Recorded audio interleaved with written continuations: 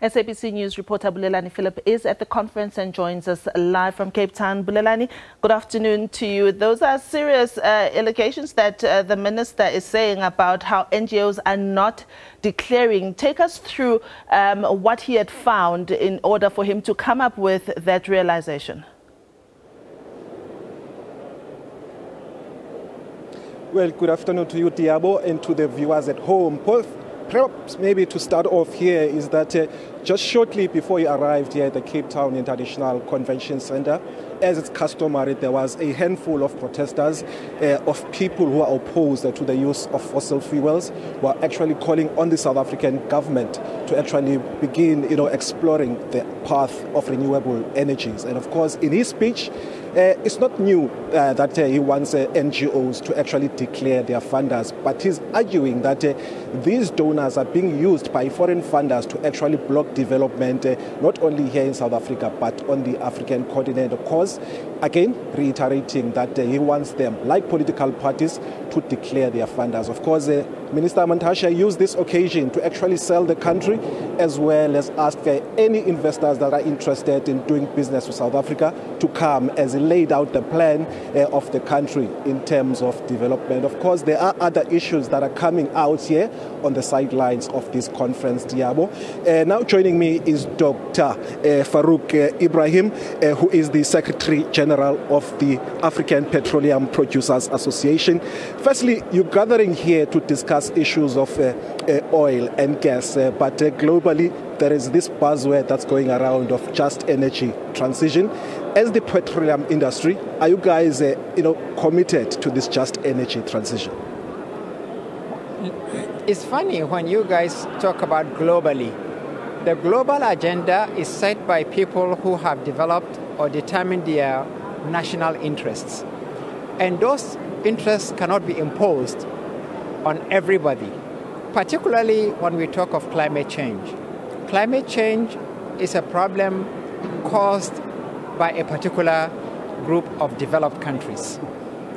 They, for over a period of 120 years, were burning fossil fuels like it's going out of existence, and they used it to get their countries developed, industrialized, and they raised the living standards of their people. So are you opposed to this issue of moving towards renewable energy? No, we are not. We are not opposed to it, but what we are saying is the timing, the speed with which they want the whole world to move is just not fair. They can do that because they've already gotten to a point that they are comfortable, their people are comfortable, they are not in poverty. We have been producing oil and gas for them. We, they say, have contributed only 3% to the emissions. Now, and we today have a vast majority of our people living without access to energy. Why would we be denied the right to have access to energy so that we can improve the living conditions of our people? You seem to place the blame squarely on the West in terms of these carbon emissions that are not going down.